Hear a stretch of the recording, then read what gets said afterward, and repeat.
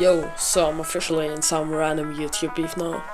I made 2 videos exposing the Quavers, and right after the first one, some random guy on YouTube made a video titled I will protect the Quavers from all haters. I believe they took it down by now because I can't find it anymore. I mentioned that video in my second The Quavers video and y'all found it really funny. Now guess what else is funny? They responded, but not in a normal way. Instead, they took a few seconds from my video and added some pocket edition clutches into a short montage, calling it I'm giggling right now. So yeah, no real response at all. Look at this. How are you protecting someone when you don't even know them?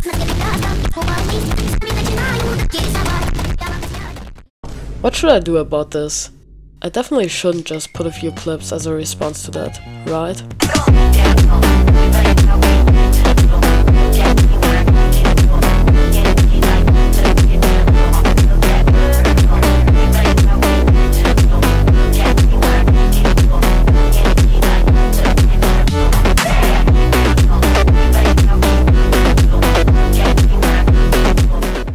Anyway, 2 days ago they made another video putting my clip in the first few seconds and then an image of their skin standing next to a player named the Quavers MC. Alright, just let me do this and that and done. Only 3 hours after making that video they decided I wasn't responding and they made another one. Now let's look at this. They were yapping for about 2.5 minutes and the only important things they said were that they will become really big because they are getting so many views. And the Quavers will eventually notice them. Nope. Your channel isn't even big enough for third-party sites to estimate your future growth. They then showed a rather lame clip of the Quavers and said it wasn't staged because he got hit twice mid-air.